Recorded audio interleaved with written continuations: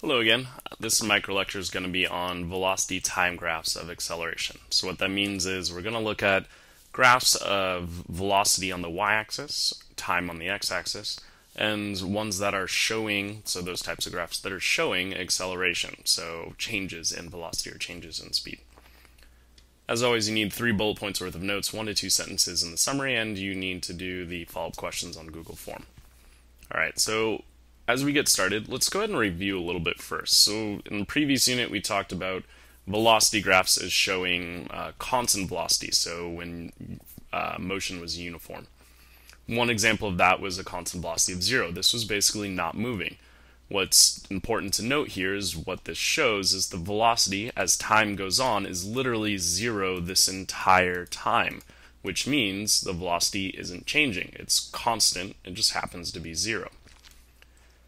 Alternatively, we could look at a constant positive velocity, where literally the velocity is positive, 5 or 10 or whatever it would be, the entire time. So that means as time goes on, the velocity value doesn't change, so it's a flat line. Or a constant negative velocity, where the velocity is a negative value the entire time, and that value isn't changing. So therefore, these are constant velocity graphs. The acceleration is 0. It doesn't exist.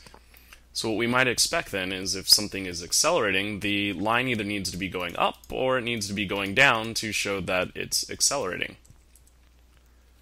So positive acceleration is shown with a line that is increasing, or a positive slope in this case. It could actually exist below the x-axis, that's fine, but the slope will give us kind of the acceleration, which will be the focus of a different lecture. But in this case, positive slope or an increasing line shows a positive acceleration.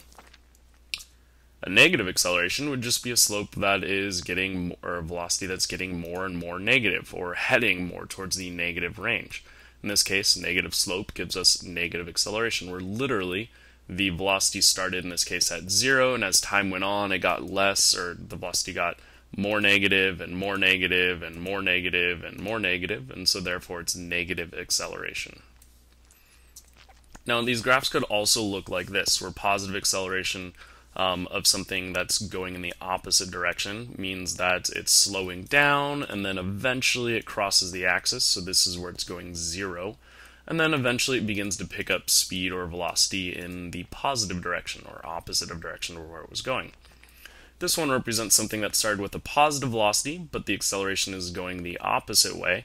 So it's slowing it down. The velocity is getting more and more towards the negative section until finally it stops right here, and then it begins to go the opposite direction is what this means. So in other words, the velocity gets more and more negative now, or it continues to get negative, but it's increasing speed in the opposite direction.